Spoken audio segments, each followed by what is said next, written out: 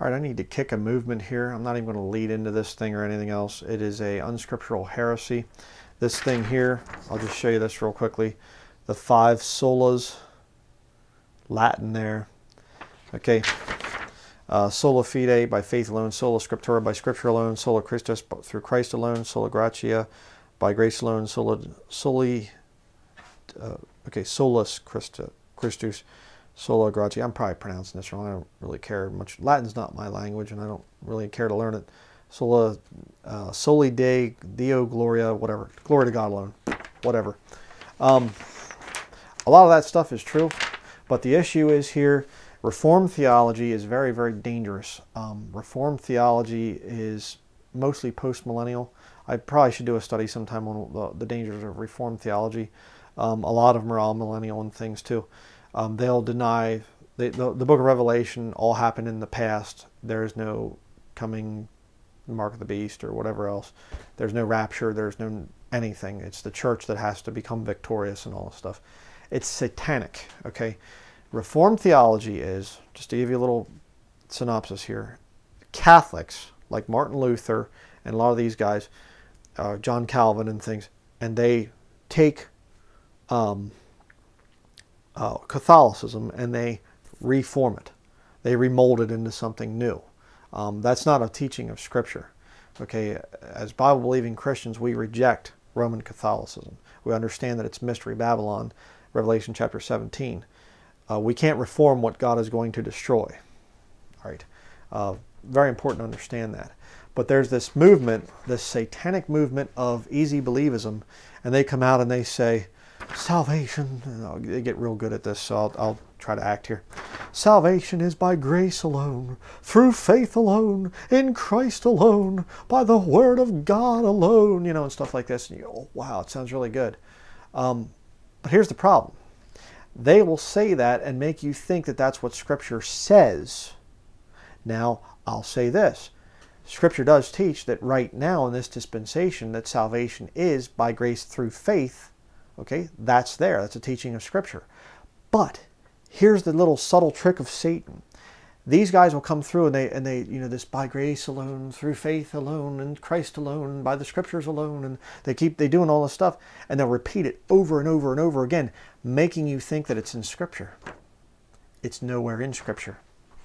As a matter of fact, let me show you something which is rather telling. By faith alone. Faith alone. Sola fide. Okay? Does the Bible ever say faith alone? Well, that exact phrase, no. Not one verse in your King James Bible that says faith alone with those two words together. But it is ironically in a verse of Scripture. The words faith and alone are in one verse. Check this out. James chapter 2 verse 17. Even so, faith, if it hath not works, is dead, being alone.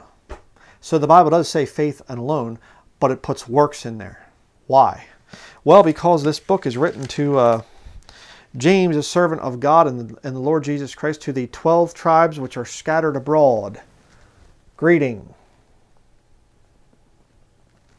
You see it?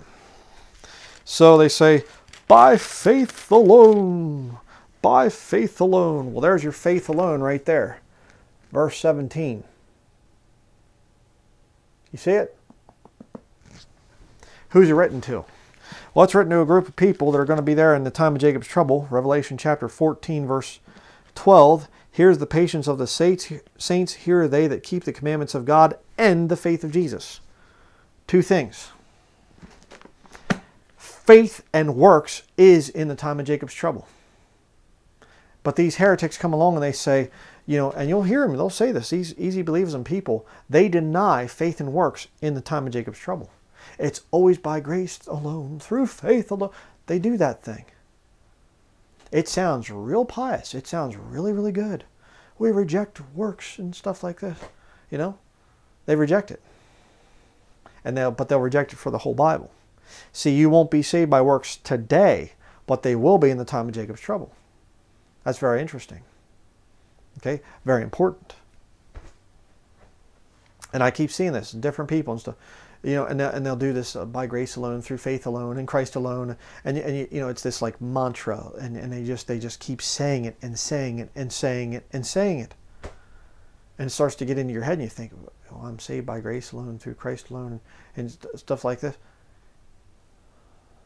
This whole faith alone thing, it's not even in the King James Bible, right?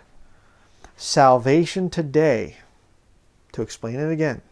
Salvation today is Jesus Christ paid for your sins, his death, burial, resurrection. 1 Corinthians chapter 15, verses 1 through 4. That's salvation. Okay?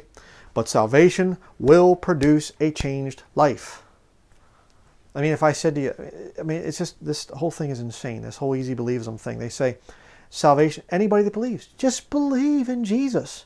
Just believe. There doesn't have to be a change. Well, that's amazing. You see, because for many, many years, you know, for the first 36 years of my life, I believed I was married. You know, did I have a wife to prove it? No. Was my life really, was I really living like a married man? No.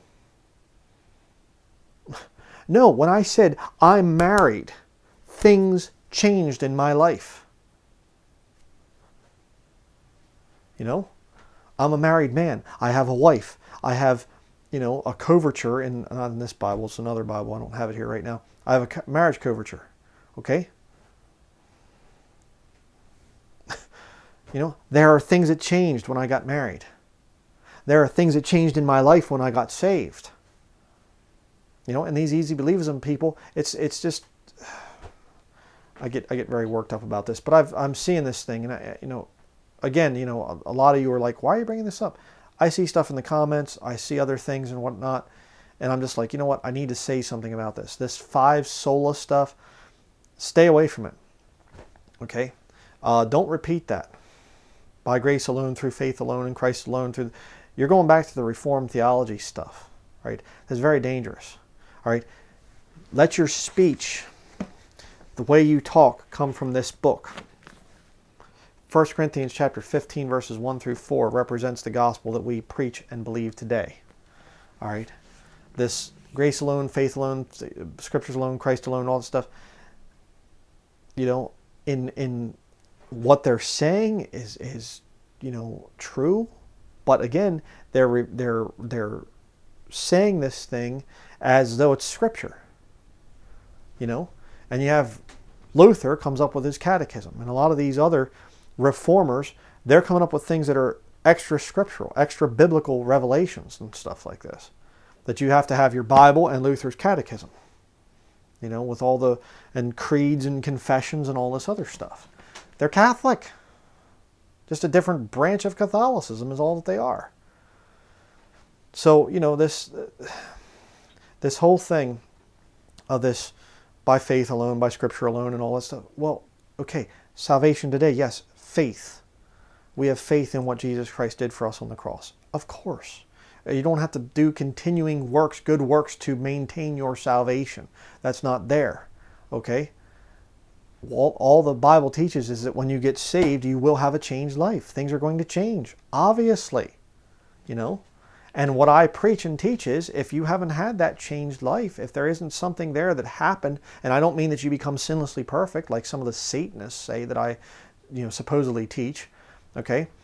If you haven't had a major change in your life, something, you know, like, wow, okay, this is really real, then you're probably not saved. You know? Can you relate to the people in the Bible, in the New Testament? Can you relate to the Apostle Paul? Say, no, I can't, you know, it just seems strange to me. It seems so foreign. You need to think about your salvation. All right? And these people that are coming around just saying, all you got to do is believe. Just believe. Doesn't have to be any change. Doesn't have, you know, whatever. It's easy believism. Easy believism is a satanic heresy. All right? They make no provision for false converts unless the false converts are people that say your life has to change as a result of salvation. You know, I'm a false convert. I'm a false preacher. I'm lost and on my way to hell because I believe salvation is finished with Jesus Christ. And when you put your faith in Him, then He changes your life. You don't change your own life to work your way to heaven. I'm sealed until the day of redemption. He changed my life, and he continues to change my life. All right? Not to save me eventually. No, I'm saved right now. If I drop dead in 5 minutes, I'm saved. I'm going to heaven. You know, regardless of what things I've cleaned up in my life. So, you know, just wanted to make a real short little video here. It's probably going a little bit longer than just a short video, but I'm getting really irritated with this whole thing, this easy believism thing, and they just keep repeating these 5 sola things and stuff like that. If it's not in Scripture, brethren, don't mess with it. Okay?